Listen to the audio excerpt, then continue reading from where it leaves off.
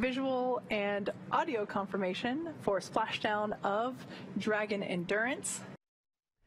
NASA's SpaceX Crew 7 splashed down off the coast of Pensacola early this morning. The parachutes deployed at about 18,000 feet in altitude, while the Dragon capsule descended at 350 miles per hour.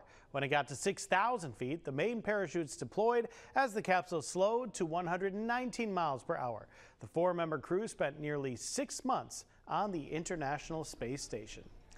And many Gulf Coast residents woke up to a loud boom early this morning as SpaceX made its splashdown just off the Gulf Coast. Fox 10's Stephen Moody joins us live from Orange Beach with more. Hey, Stephen, good morning. A lot of people were at the beach to see this historic moment. Yeah, good morning. That's right. And throughout the morning, we've received tons of reports, videos, and pictures showing the moment of splashdown that people captured this morning. Now, take a look. This is a video, one of the many videos sent to us this morning showing the spacecraft's amazing return to Earth.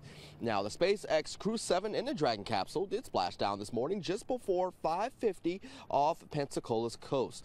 The SpaceX Crew Dragon capsule could be seen by people who looked up and watched it zip across the darkened sky.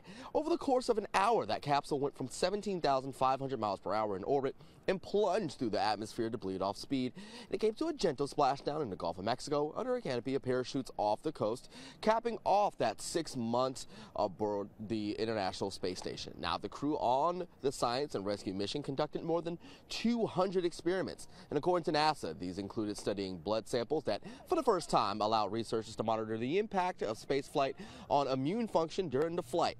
Previously, this could only be studied before and after a mission. Now, the crew also spent time testing special membranes designed to eliminate contaminants from wastewater. As NASA and others plan to send humans deeper into space, having a way to filter and reuse water is critical to the success of long-range missions. Now, we have all of those videos right now over on our website at fox10tv.com. And for now, reporting live here in Orange Beach, Stephen Moody, Fox 10 News.